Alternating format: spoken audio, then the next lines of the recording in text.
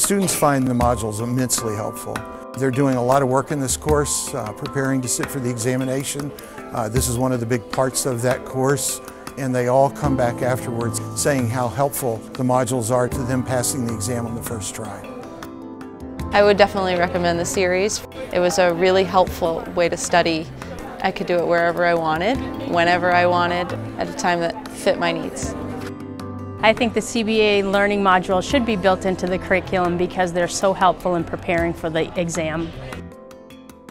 When I provide supervision for an applicant who's going to be taking the BCBA exam, I recommend that they use the BDS modules. I used them when I was preparing for the exam, and they were very helpful. You can find out where your weaknesses are, where your strengths were, and spend time on those weaknesses in order to do better.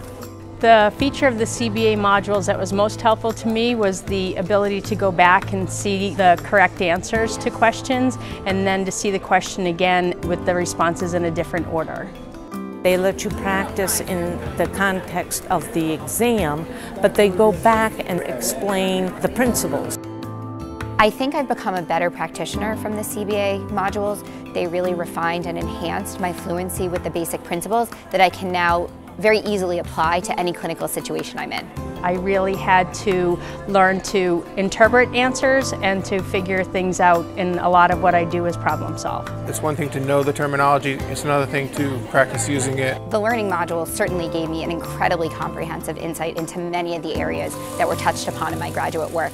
I often felt that the modules enhanced the learning I had done in the classroom. The CBA learning module series helped me to best prepare for the exam in order to become a better practitioner, and I think it helped me to better understand some of the subjects I was learning at the time. I got the confidence through doing the modules. I was able to take the exam one time and able to pass on the first try. Both times with my BCABA and my BCBA, I passed the first time. I just really recommend using the modules to study for the exam.